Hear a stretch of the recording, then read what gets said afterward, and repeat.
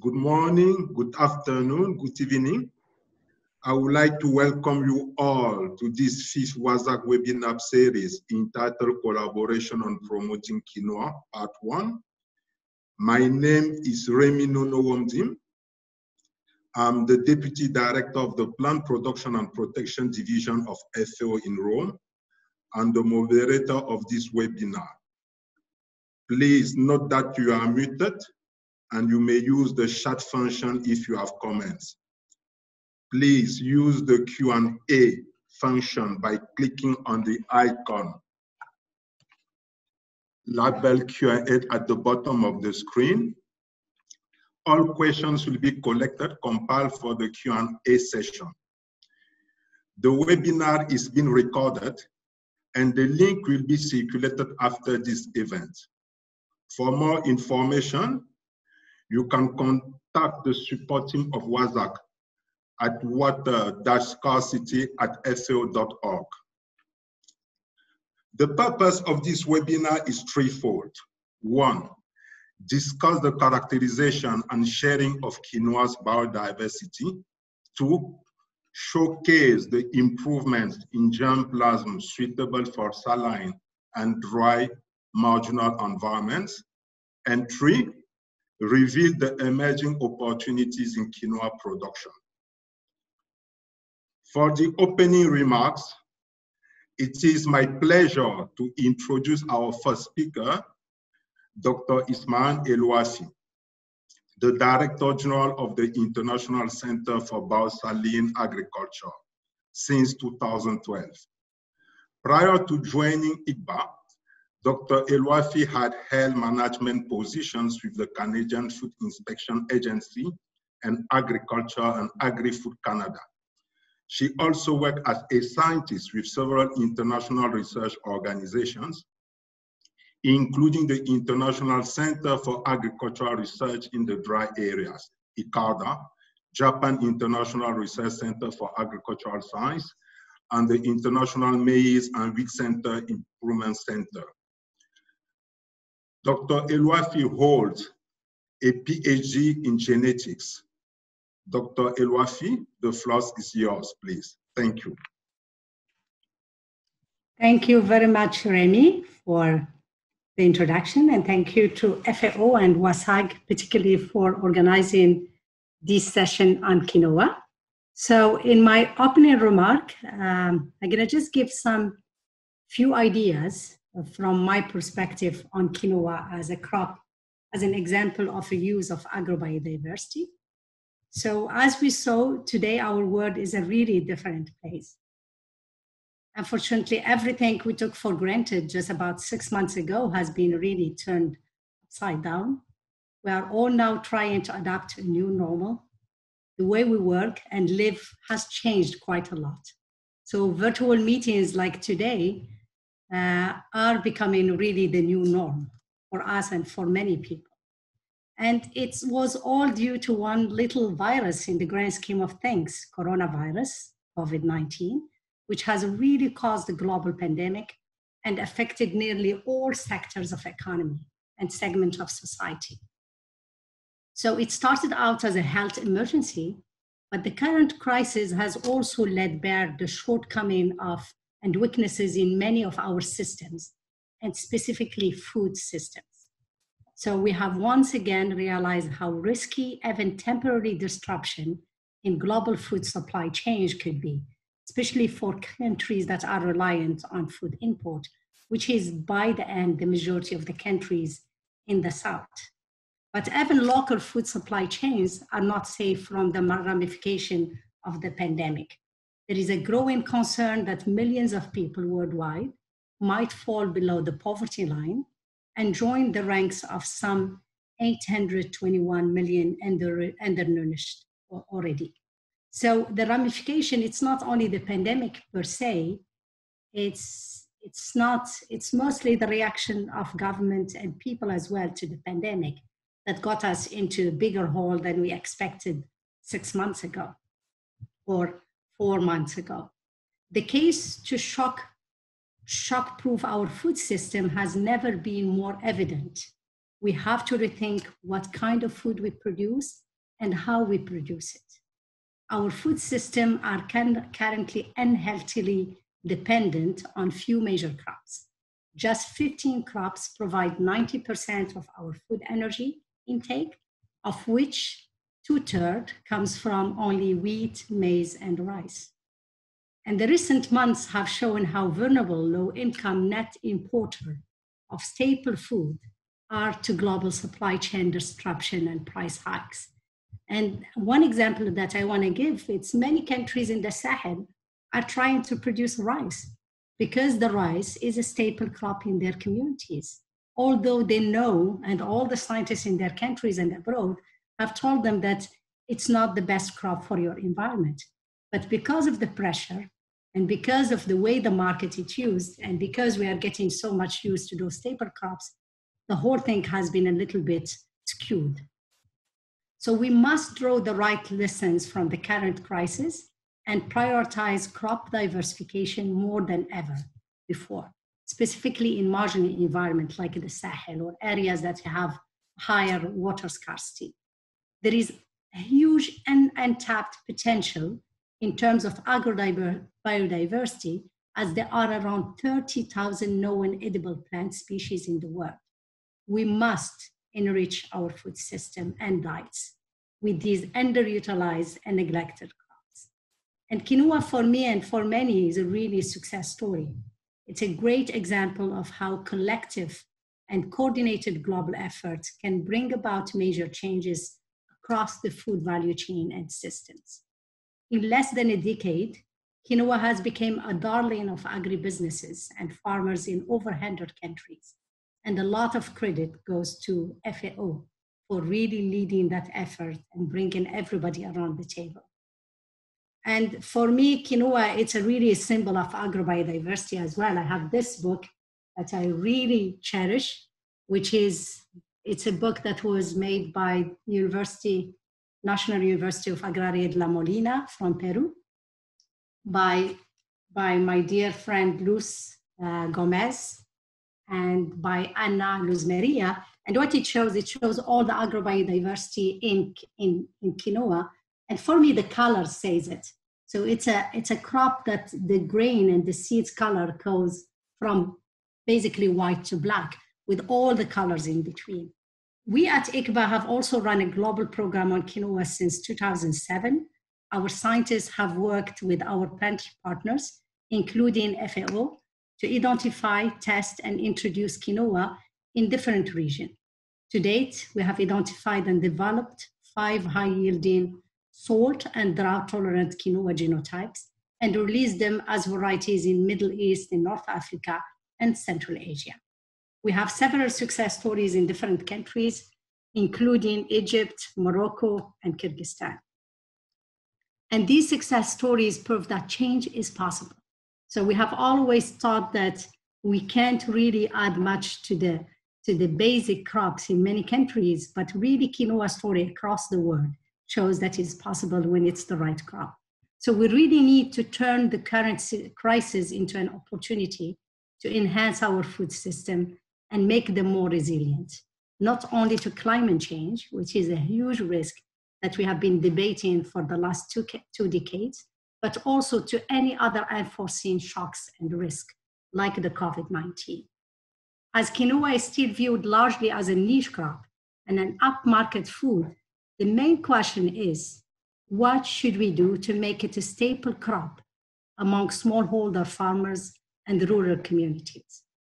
What should we do to make it affordable to the poorest people that will benefit from having access to quinoa in their diet?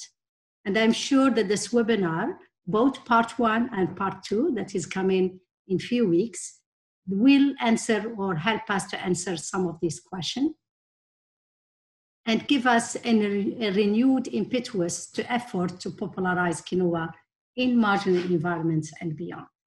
With that, I thank you very much, and I'm looking forward to hear Didier and RK and their presentation. Thank you, Remy. Back to you. Thank you very much, Dr. Elwafi.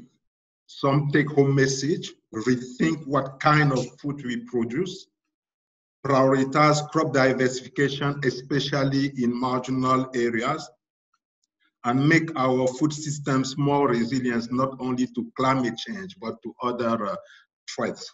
Thank you again. Our next speaker is Dr. Didier Basile. Dr. Didier Basile is Senior Biodiversity Advisor at the French Agriculture Research Center for International Development, CIRAD, in Montpellier, France.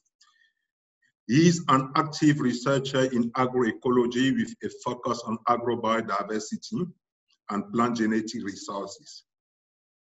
Didier holds a PhD in rural geography, and he graduated as Director of Research in Montpellier. After different international experiences in Africa, Asia, and South America, he joined CIRAD in 2001 as principal scientist, where he develops an ecosystem approach for in situ conservation of biodiversity and promotes participatory research. For the International Year of Quinoa in 2013, Didier coordinated the book called The State of the Art Report on Quinoa Around the World in 2013, published by FAO and CIRAD. During 2014-2016, he was invited at FAO headquarters to serve as visiting expert and Quinoa International Focal Point. Didier, the floor is yours. Thank you. Thank you very much, Remy, and good afternoon, everybody. I will first share my screen, and I will begin my presentation just after.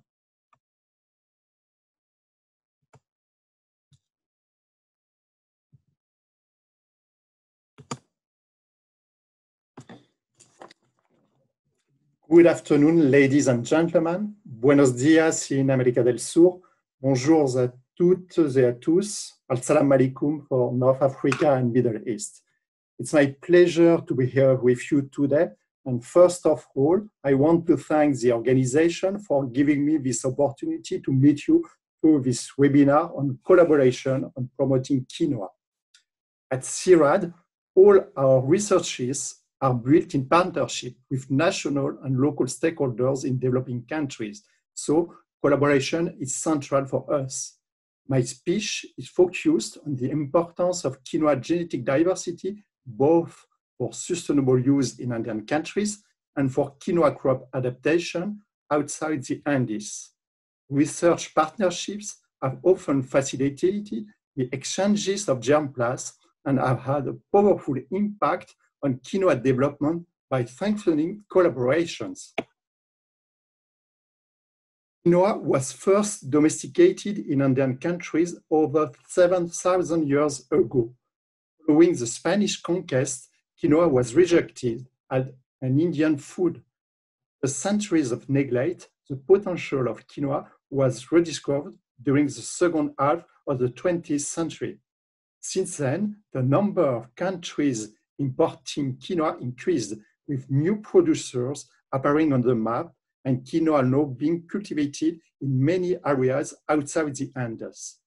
The geographical increase in distribution of quinoa has highlighted the difficulty of access to quality seed, which is a key factor for testing the crop outside the Andes and for adapting the species to new environments.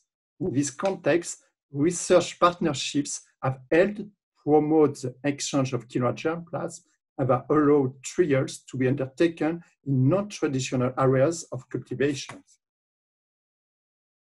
But what is really quinoa? Quinoa crop is a member of the Amateraceae family and closely related to beets, spinach, and common lobscotters.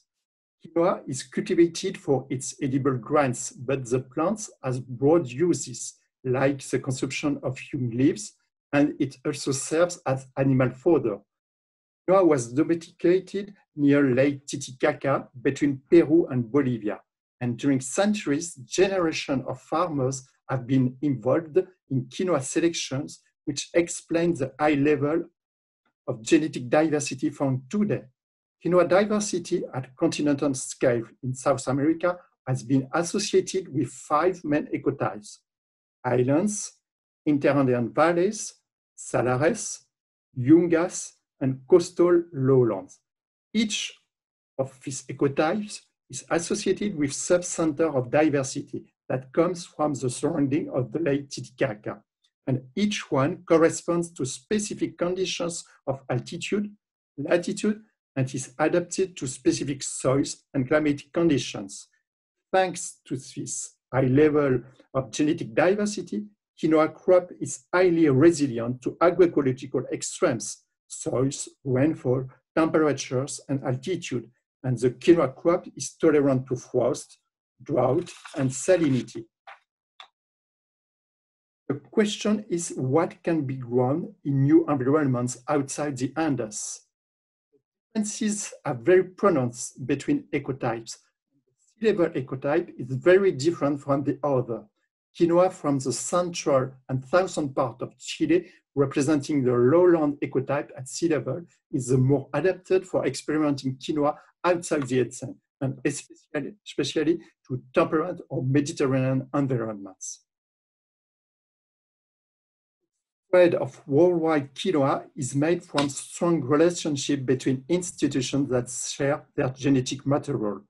Andean countries hold the largest germplasm collection with more than 6,000 accessions conserved by Peru and Bolivia gene banks. But many countries have established collection prior to the signature of the Convention of Biological Diversity, which specifies that these states are today sovereign over these genetic resources. And you can see red triangles on the map representing 25 countries worldwide that can share their quinoa accession without any obligation of referring to Andean countries in accordance to global regulation on biodiversity indices since 1992. These countries are the new suppliers of our quinoa seeds today. Until the 80s, quinoa was only cultivated in 6 Andean countries, in green on the map. During the past 30 years, quinoa was tested in all the continents. Nowadays, quinoa is cultivated in more than 125 countries.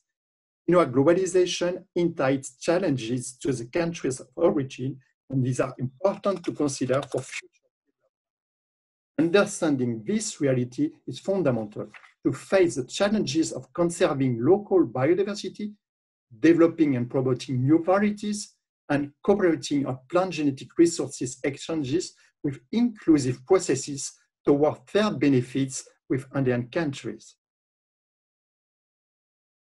How can we consider quinoa's biodiversity for sustainable agriculture development, considering more the food security and nutrition? Firstly, quinoa is a good example of adaptive crop for many environments that can help to restore agricultural system in marginal and degraded areas. Second, as quinoa is rustic, agroecological practices help improve resource efficiency of production with low external inputs and few water consumption. Third, quinoa could serve a nutrition-sensitive agriculture, and it is considered among the 20 world healthiest foods thanks to its overall nutrient richness with added health benefits. Fourth, quinoa remains cultivated by small-scale farmers worldwide, with a global average of 1 or 2 hectares per producer. Fifth, without Andean farmers, we will not have quinoa high genetic diversity today, and it is a permanent effort for maintaining in a dynamic way this biocultural heritage.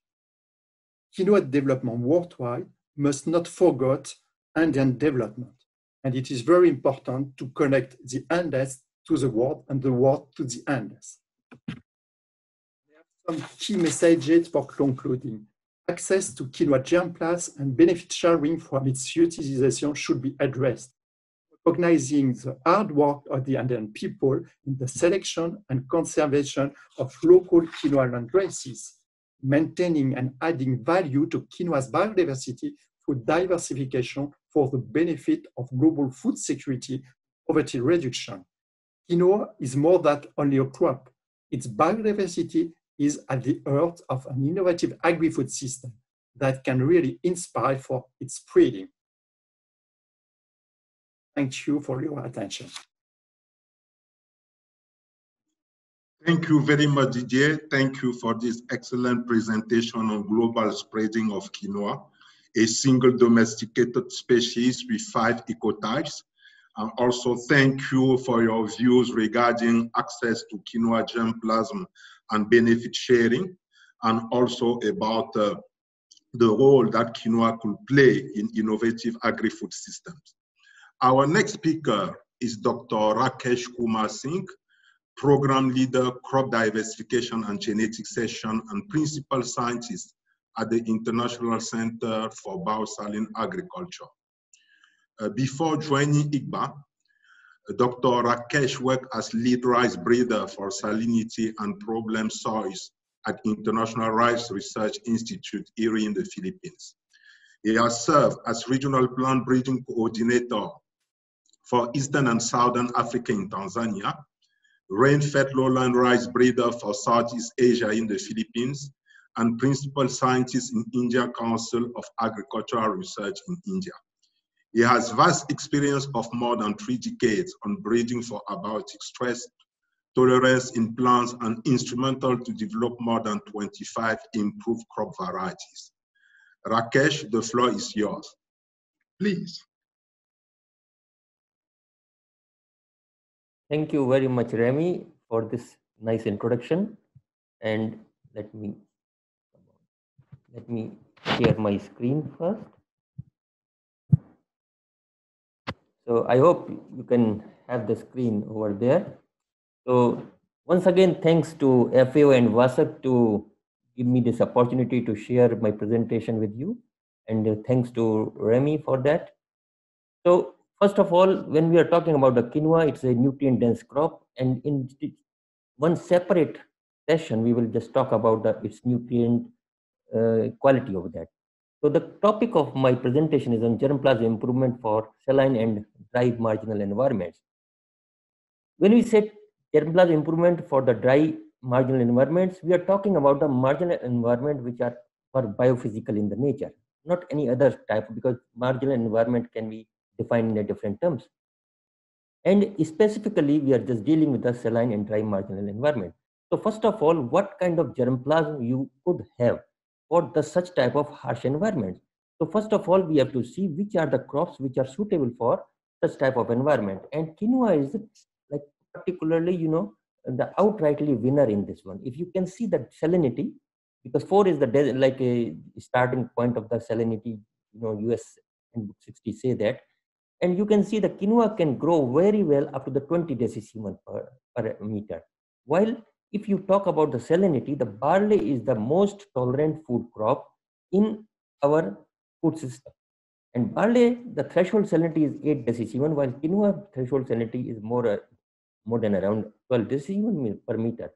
And you can see that it is threshold salinity, but it can grow very well under the 20 decisiemens, which is around 40% of the seawater salinity.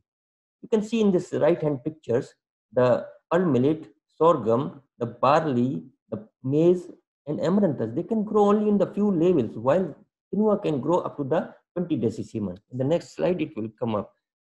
The second part was the dry environment or arid environment. Quinoa and pearl millet are the 2 candidates which are good for the dry environment or arid environment. While barley and wheat are not so tolerant for that, and there are certain varieties, but you can say that quinoa can grow on the amount of the water needed, half of the what barley and wheat needs. About the intra-crop, when we see that quinoa is the best crop for that, what about the within the crop variability? And you can see that within the crop variability, you can see that some of the variety, this is a 0, 4, 8, 12, 16, and 20 decisiemens and 24 decisiemens. You can see the varieties are coming up to the flowering stage. This is the early stage and this is the later stage. And these varieties can grow very well until 20 decisiemens. It's not only for the salinity tolerance, but also for the morphological basis. You can find for the maturity, color, height, and saponin content, there are different traits. And we have the enough diversity within the quinoa, and ICBA has hands on those type of diversity. Once you are developing a variety, what kind of variety you are developing? So there are certain institutes who are working on the breeding. ICBA is one, as Dr. Swan mentioned. ICBA is one which is working on quinoa introduction, breeding, and agronomy since 2007. It's since a long. There are other institutions, but they are mostly working on introduction, domestication, or genomics. Not many on the breeding, and even if they are on the breeding, they are very recently working on the quinoa.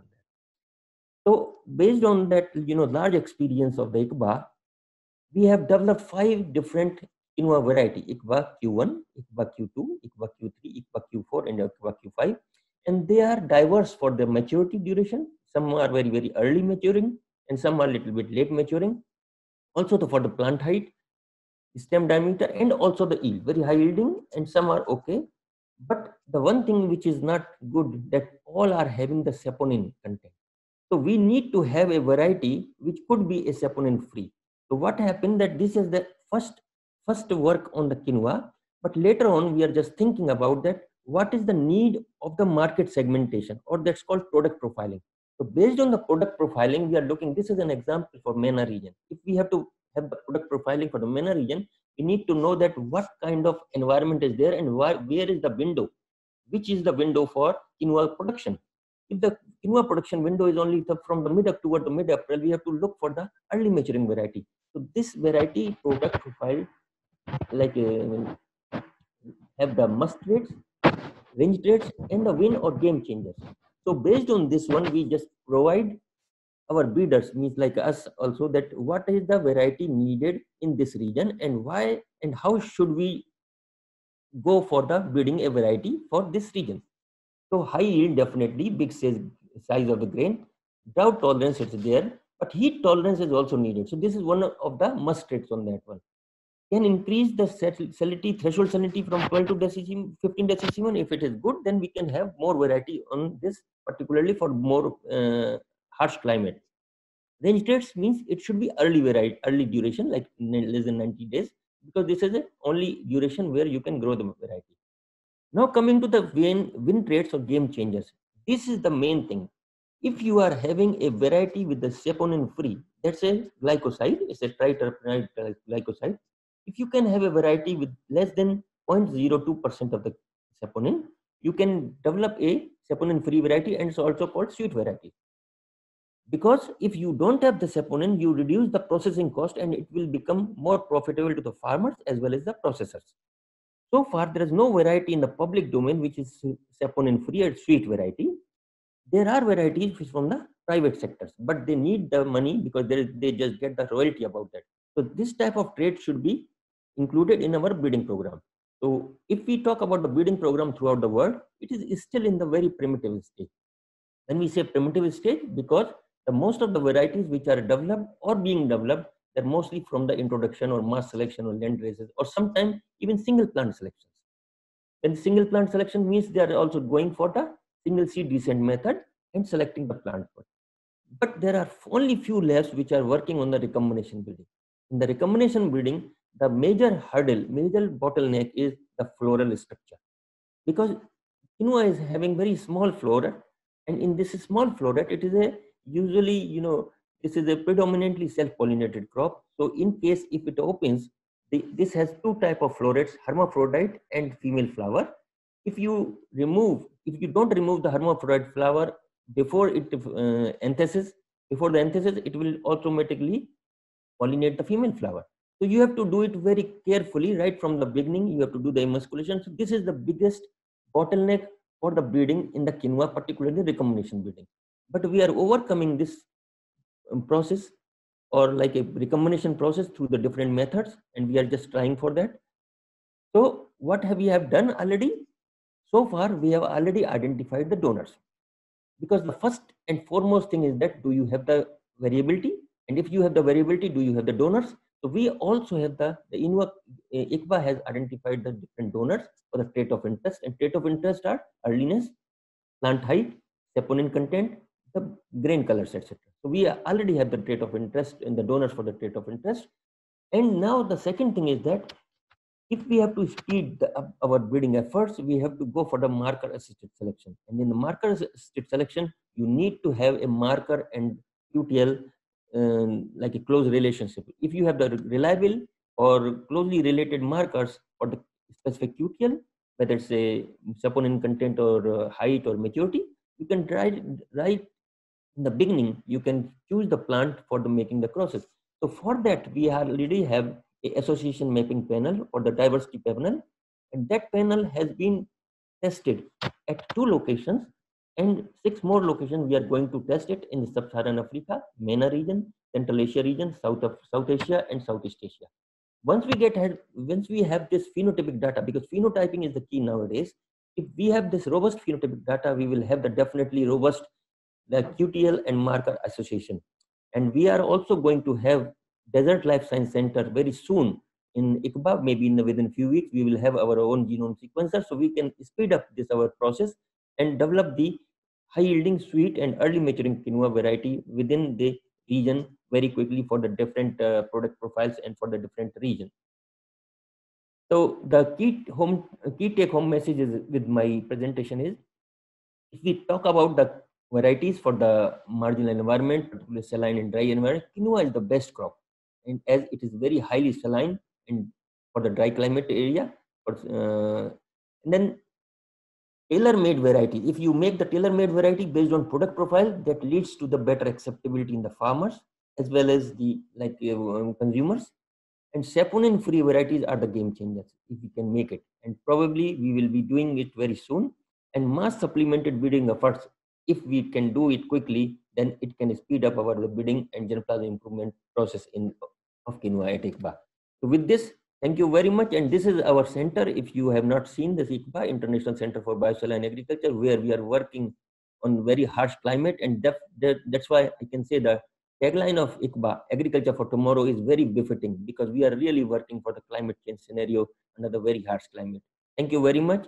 You can have the question, and you can have my email in case if you can post more questions in the later on. Thank you very much. Thank you, Rakesh, for this informative presentation on quinoa improvement for highly saline and dry climate. Some challenges that regarding breeding for improved varieties, saponin-free, trying also to overcome seed dormancy. Thank you again. Our next speaker is Dr. Ndei Dak Diop, who is Agricultural Officer in the Seed and Plant Genetic Resource Team of the Plant Production and Protection Division of FAO in Rome. Ndei is responsible for the sustainable use of plant genetic resources for food and agriculture. Prior to joining FAO, Ndei worked at CIMID, where she supported the integration of efficiency-enhancing biotechnologies and analytics into national crop improvement programs.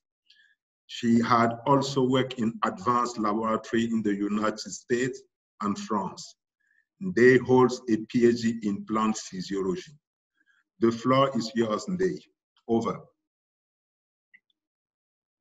Thank you so much, Remy. I would like to start sharing my screen.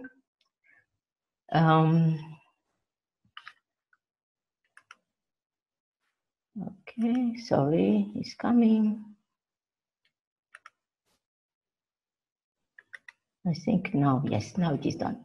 Okay, good afternoon, everybody. I would like to today introduce quinoa production through FAO's work.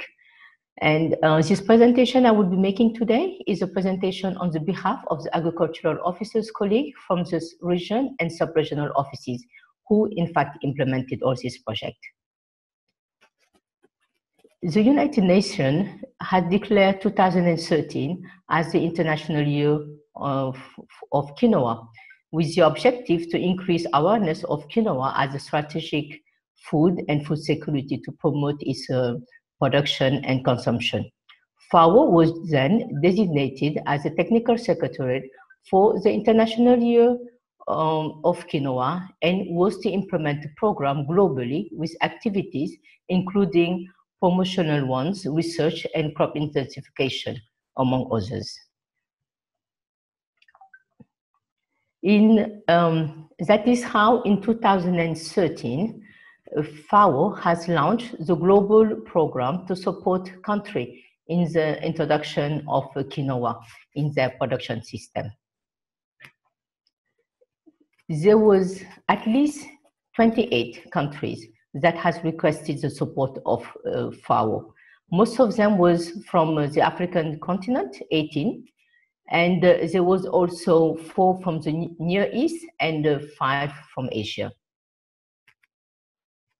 The duration of this project was very short. It was usually between 1 and 2 years. And there was about between 2 and 10 and 14 varieties that was tested, but mostly the number of varieties in the country was around 10. The implementation plan of this project has included season-long on-the-job training workshops, field days on quinoa crop management and seed production. There was also a demonstration plot trial that was conducted as part of the strategy to showcase the performance and the use of quinoa. If the first idea to plant quinoa was to plant quinoa during the rainy season, in some countries it appeared that quinoa was better suited to the dry season planting, therefore under irrigation. There was a certain number of capacity development activities that was carried out in some of the country, and there was one international consultant, in fact, that was involved. For the case of West Africa, unfortunately, they were not able to benefit from the international consultant because it was during the Ebola epidemic. Therefore, the travel was banned. Some countries in Asia, like Bhutan and Sri Lanka, was even able to get exchange visits with Peru. That was the best way to be able to master the crop production and also the use of quinoa. Among the challenges, there was a major one, which was to do with access to quality seed. It was not easy because after the International Year of Quinoa, there was a ban on export of quinoa in Bolivia and in Peru. Therefore, seed was very much delayed to arrive into the country, and when they arrived, they failed to germinate. Therefore, in most cases, it was necessary to have a plan B, which means trying to import seed from other sources like in Europe, in the US, in Chile, and also in Argentina. For a project that is of a duration of 1 to 2 years, of course, when you miss one planting season, that is very critical into the delivery of the project. The crop management techniques was also quite different from the ones that are from the non-crop. Therefore, we had the seed here that are very small, and most of the time was planted manually. The seed also has a great need of soil moisture in order to germinate. And what they found out is like it is the phase that is very critical. It is the first few weeks for the establishment of the plant. Therefore, because of the lack of technical proficiency of the crop management, there was a lot of failure in some of the countries during this introduction phase, but also even countries that was able to grow the crop, there was instability from one year to the other. This slide is mainly to show how we have seen differences between within one country into the yield potential and also amongst the different countries. Therefore, it is very diverse.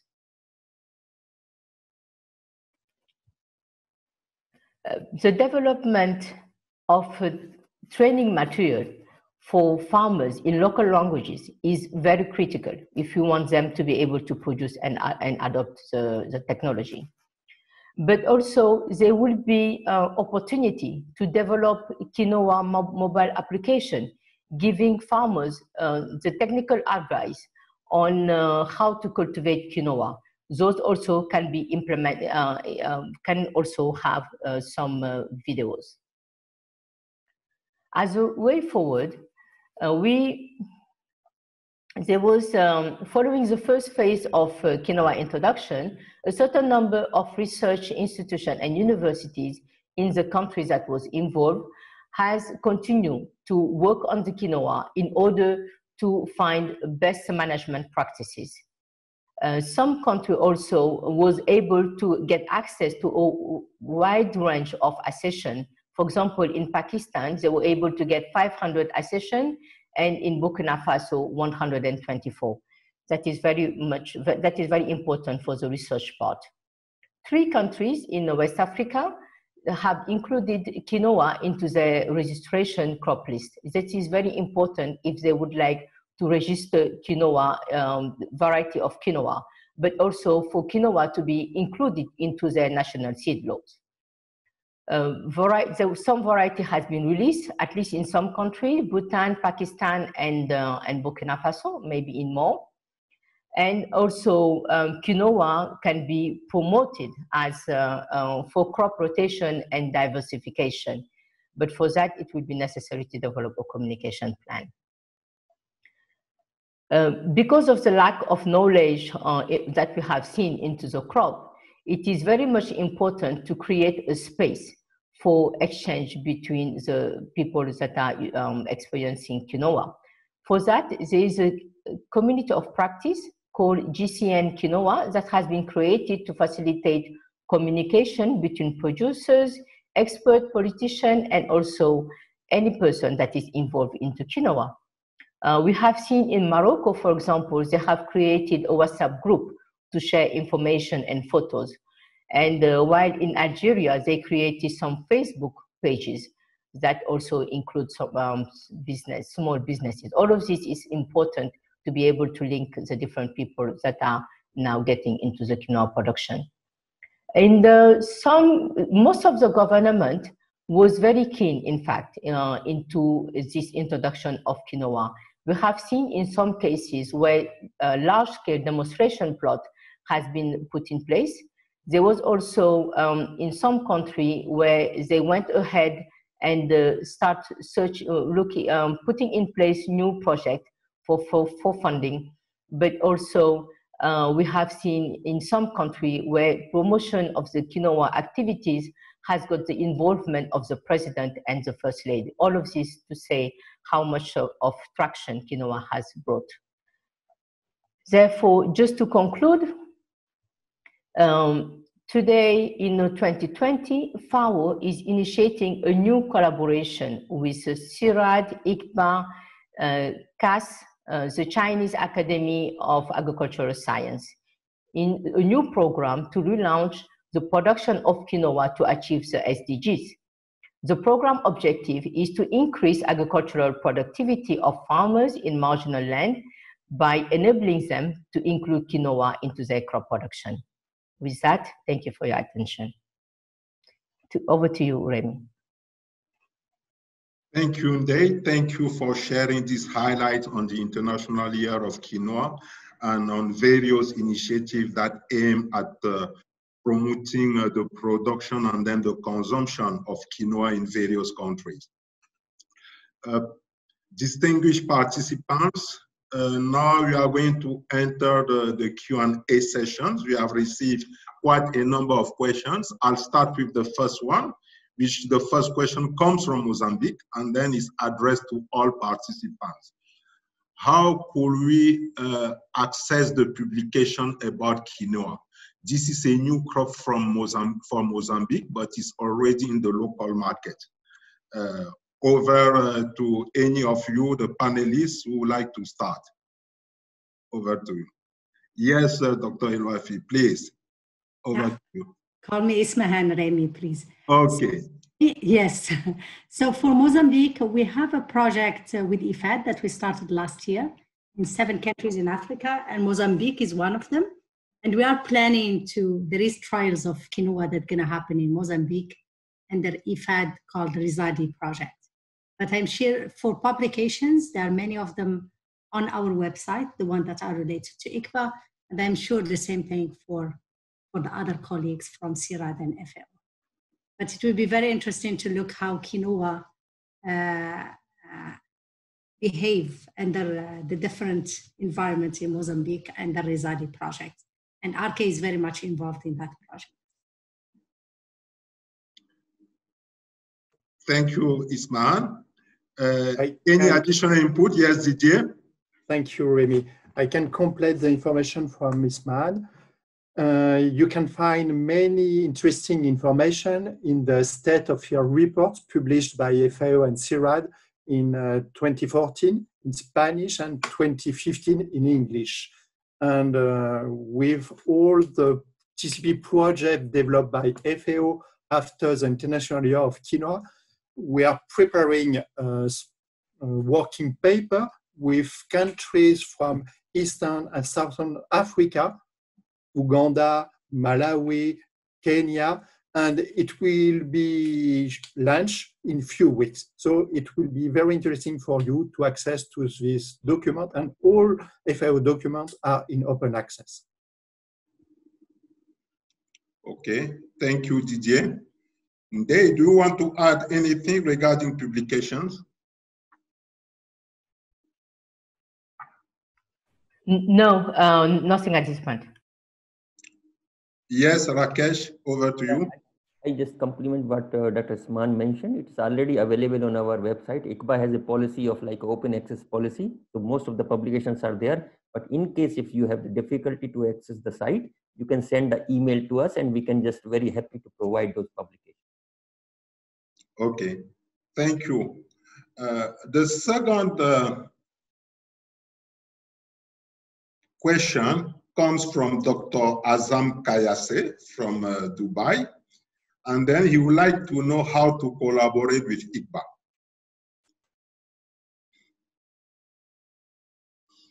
Rakesh?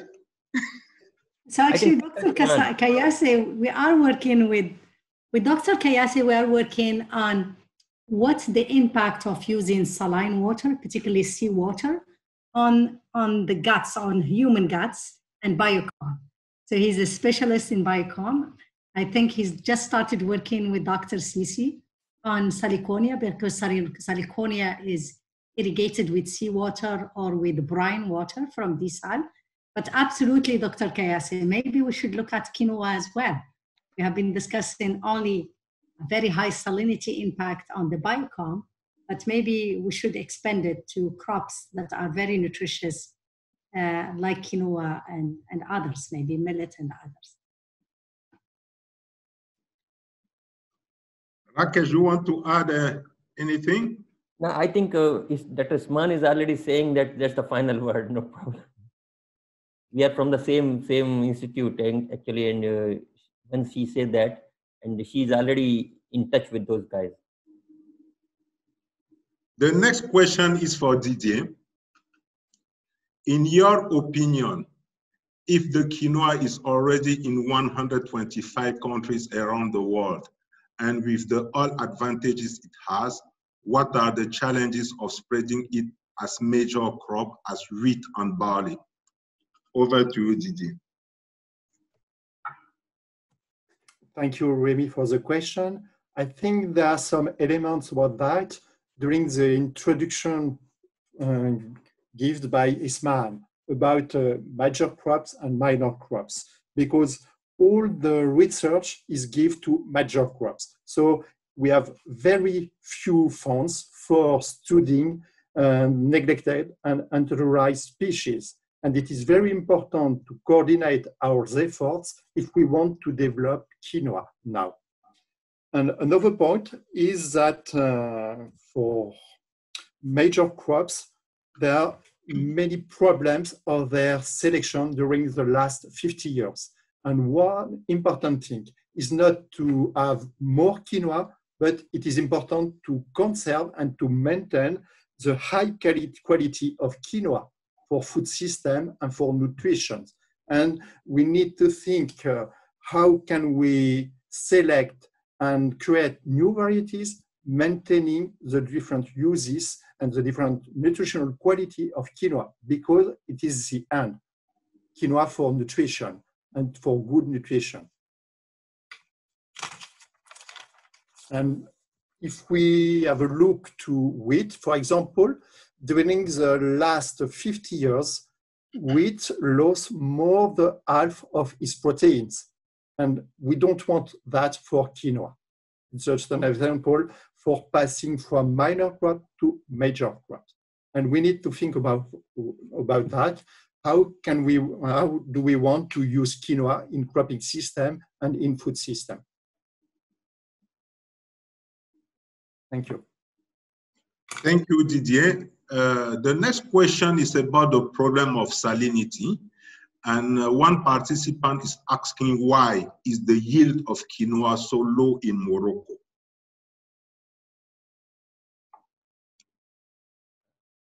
I think Isman can tell because she has a huge yes. experience on So, actually, in part 2, Remy, we will have one presentation. I was just discussing with Jean Borotto. We will have a presentation of the value chain in Morocco. It's a project that we have been running for 4 years now with IDRC Canada and University Mohammed VI of Polytechnic. So in Morocco, the productivity that we are looking at, it's anywhere between 1 ton to 4 ton per hectare. So in my mind, it's not low. So the 1 ton was in a non-irrigated land in the region of Yusufia. And the highest productivity that we got was about 3.9 ton per hectare, but it was in irrigated in Ayoun, in South Morocco. So I don't think it's very low. And maybe better to hold on this question to part 2, because Dr. Aziz Harish from UM6P will be presenting the project outcomes after 4 years of developing the value chain in Morocco. So maybe he has more data, but as far as I know, it's not very low. It's quite high, particularly under irrigated and improved genotypes. Thank you, thank you. Then we'll pick, I think, the last question. There are more and more questions, but I would like to reassure participants that all these questions will be compiled and will be addressed in due time. But since we are running short of time, I'll pick one last question, and it's about what is the best way to treat quinoa to remove saponine without reaching its nutritional value?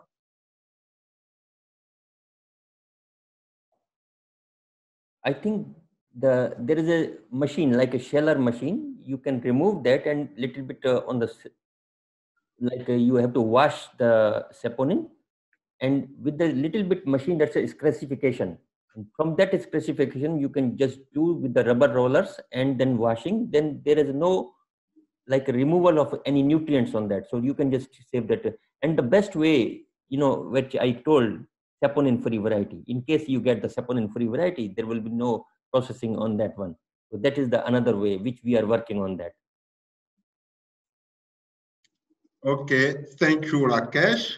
So as I indicated earlier, all questions, the questions which are not being addressed during this Q&A session will be compiled, and then the answers will be sent to the participants. Now, it is my pleasure to introduce Ms. Tania Santibanez for the closing remarks. Tania is an agricultural officer for Europe and Central Asia and delivery manager of Regional Initiative, Natural Resource Management, Ending a Changing Climate at FAO. Tania holds a master's degree in organic chemistry and postgraduate degrees on environmental management systems, ecotoxicology, and environmental defenders organization, and social economy and fair trade. Tania has been working at FAO for 20 years, and her key area of expertise is sustainable and agri-food system. Tania was the global coordinator for the International Year of Quinoa in 2013. Tania, the floor is yours. Please. Thank you, Remy. Good afternoon, everyone. Good morning, our colleagues in Latin America. As Ismail already mentioned, COVID-19 has generated health and economic crisis across the globe. And we know that its impact on poverty rates and food security will be high. According to some estimates, the pandemic will cause global poverty to increase by 548 million, along with the number of food insecurity people estimated to be 183 million.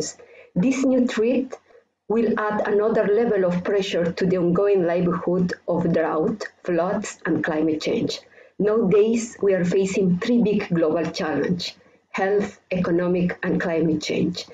In this context, quinoa could play an important role in tackling poverty and food insecurity. It's a crop food with enormous nutritional and cultural value, along with the great capacity to adapt to the most adverse agroclimatic conditions. Quinoa generates knowledge. Quinoa generates local development and energize economies. Scientific evidence confirms that quinoa tolerates very dry conditions, including drought. It uses water very effectively.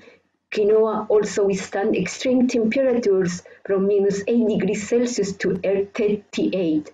It's able to endure extreme solar radiation, and along with other positive attributes, quinoa is a viable alternative crop for food insecurity countries in the context of natural disaster and climate change.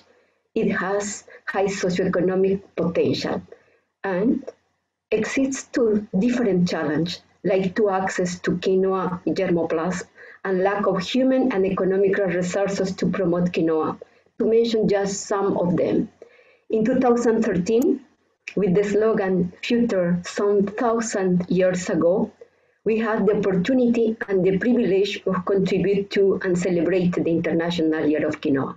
Now, 7 years later, thanks to the commitment of the governments, international organizations, NGOs, producers, academia, and the private sector, that International Quinoa is nearing realizing its fundamental objective of quinoa becoming valued and recognized globally as a food that can help to reduce food insecurity.